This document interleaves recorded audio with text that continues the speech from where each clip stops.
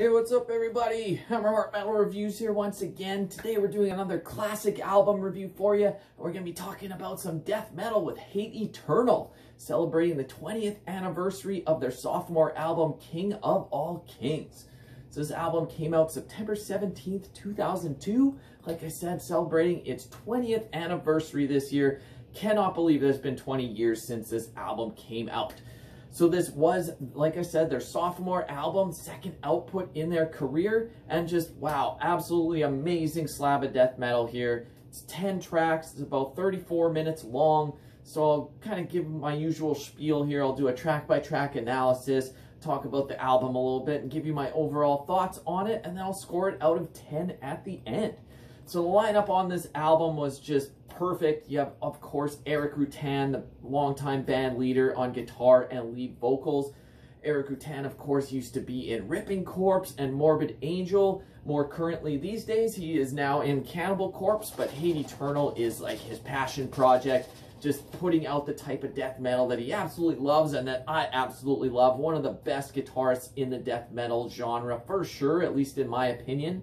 Then on bass and backing vocals, you had Jared Anderson, who unfortunately did pass away at a young age, so rest in peace to him. But yeah, his bass work on this album is amazing. Then you have the legend Erik Rutan on drums. Derek One Take Rutan, as he was known, because he would just play the most insane blast beats and double kicks and be able to do it in just one take. Just super technical, amazing drummer. Was only with Hate Eternal for a little bit, couple albums, before he moved on.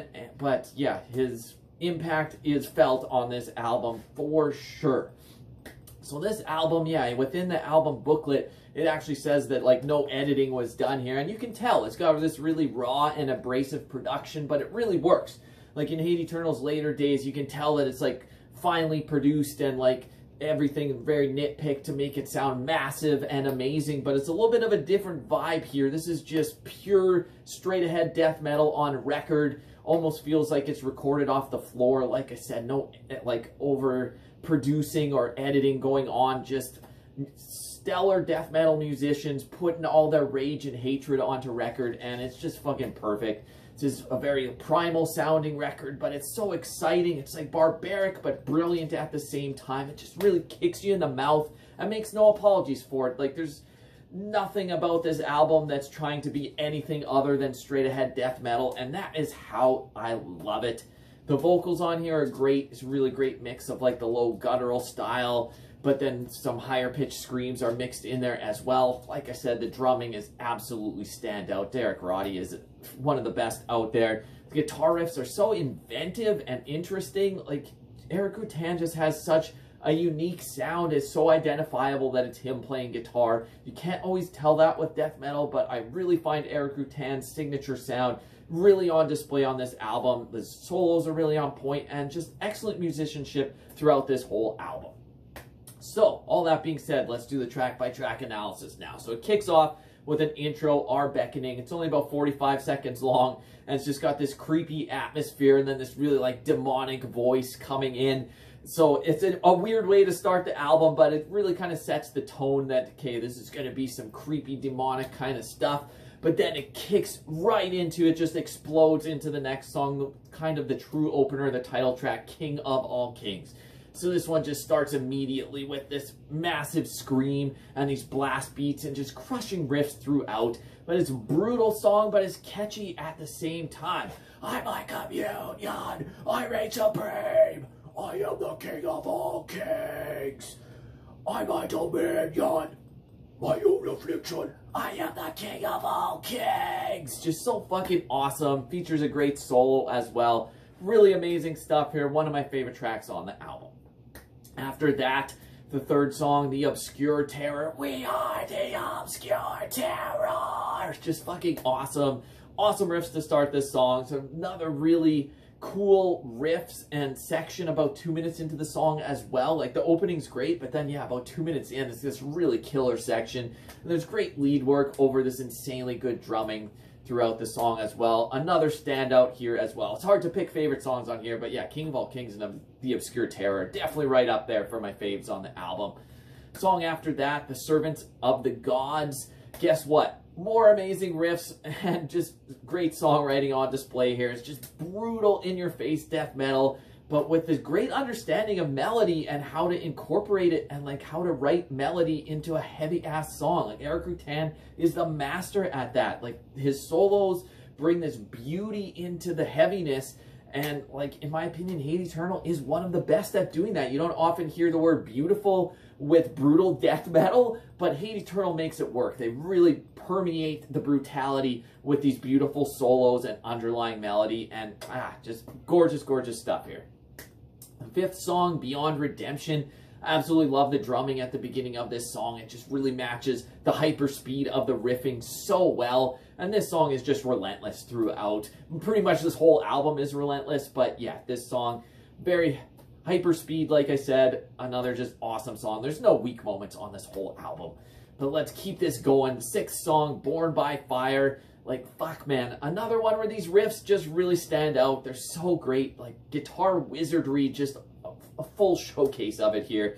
It's brutal but melodic and catchy riff writing again, like with these little tiny guitar fills and frills, these little melodic bursts. It's just amazing. The double kicks are so fast. Like, Erik Rutan is a beast here. All in all, just really killer stuff. The seventh song, Chants and Declarations, got these really great crushing riffs, the really driving drums throughout. And it's got these like weird timed riff playing, but it's such an interesting style that Erik Rutan employs here. And along with Jared Anderson's bass too, like they really just play off each other. And yeah, once again, just really has that trademark Erik Rutan sound to this. The eighth song, Rising Legions of Black. This is just a heavy thrasher. It's brutal and crushing throughout. Like, stop me if you've heard this before. Maybe it sounds like I'm repeating myself, but that's just because this album does not let up. After that, the ninth song, In Spirit, The Power of Mana. This is just a beefy song. The riffs and roaring vocals throughout, blasting. Like, once again, I know I've said all this before, but come on, man. Go listen to this. It'll knock your socks off. And that leads to probably my favorite song on the album closer, Powers That Be. This is possibly my favorite Hate Eternal song. It's just so fucking great. They actually have a music video for this one too. You should go check out the main riff in this song. Like, how did he even write this?